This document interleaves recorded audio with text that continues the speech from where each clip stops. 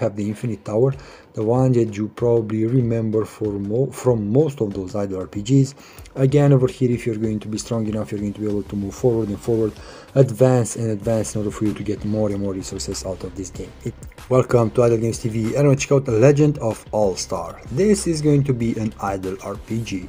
Now this is going to be your main game. You're going to be able to go in different kind of fights, but unfortunately you're going to get stuck depending on your level. So definitely use this quick battle mode every time that you do have the possibility, in order for you to be able to level up quite faster. Okay, so every time use quick battle, even with the gemstones. This is going to be the fastest way for you to be able to progress in this game.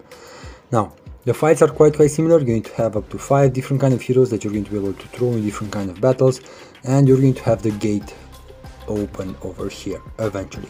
Now in the gate you're going to have daily different kind of fights that you can try. You're going to be able to advance over here depending on the level, depending on your strength, and you're going to be able to place the best heroes that you have, and they're going to try to do their best. Simple as that. Probably have played similar games. Now some of the heroes over here you're going to see that have similarities with most of those anime games, but it doesn't matter as long as you're going to play it and enjoy it. It's going to be your own thing. So keep in mind, this is going to be an idle RPG. You're going to go eventually AFK, you're going to get the rewards. You do not have an ad in order for you to double up that income.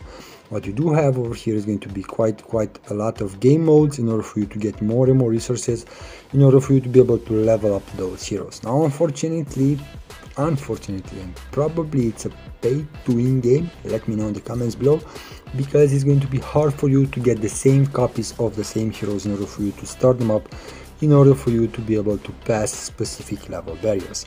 Now besides these dailies, you're going to have the limit breaker over here, which is in a way a maze that you're going to be able to play over here. Quite simple. You're going to have the invasion over here. This is the maze, sorry, the other one is the maze, sorry, this is the maze. Now unfortunately I got my ass kicked over here, I died, and I do not have so many heroes in my party, but you get the idea. You're going to be able to choose between different kind of fights, recruit different kind of heroes, and go forward and forward in different kind of levels. This is going to be the Hall of Fame. You can challenge, but it's not going to be open daily, and you're going to have the Mirage over here. Now you're going to have up to 5 different kind of fights. Right now I have put skip fight in order for me not to keep it that long, and over here you're going to be able to kill everybody.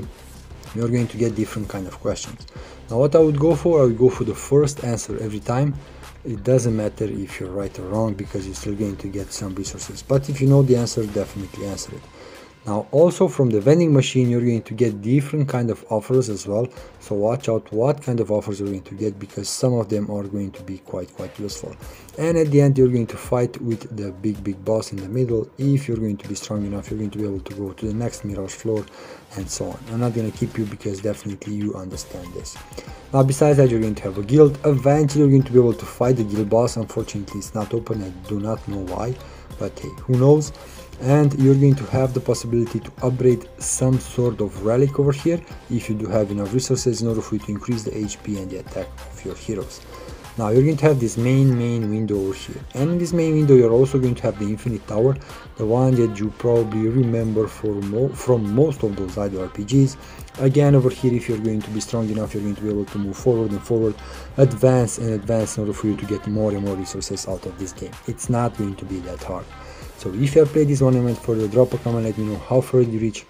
A simple game with some game modes that are similar with most of those idle RPGs, which kind of drives me crazy, but hey, this is the game, and definitely you should give this game a try. Okay, give it a try, because it's definitely a decent game, but for sure you can find better and better idle RPGs over here on this channel.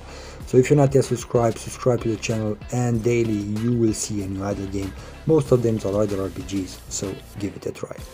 Now guys, I'm not going to keep you over here. I'm going to go back into the main game, and almost forgot, you can jump in multiple battles over here in this game as well.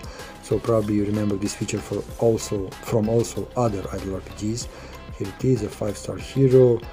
Okay, 4 stars. Okay, probably this guy looks like Mr. Beast from Animal X, if you remember the cartoons.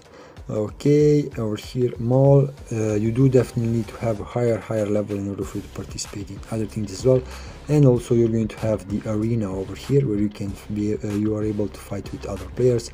Eventually, if you have played enough matches, you're going to be able to just skip the battle, which is going to be easier, but you're going to need to play this in order for you to be able to rank up in different kind of systems and so on and so on.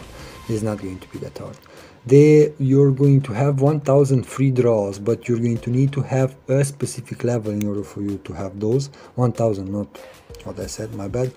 And every time you're going to have that specific level, you're going to be able to choose between 30 different draws. Okay, this thing also I found in a different kind of idle RPG, and over here it requires me level 58 if I'm going to be able to claim it. Okay, so I'm still going to need to play it even more.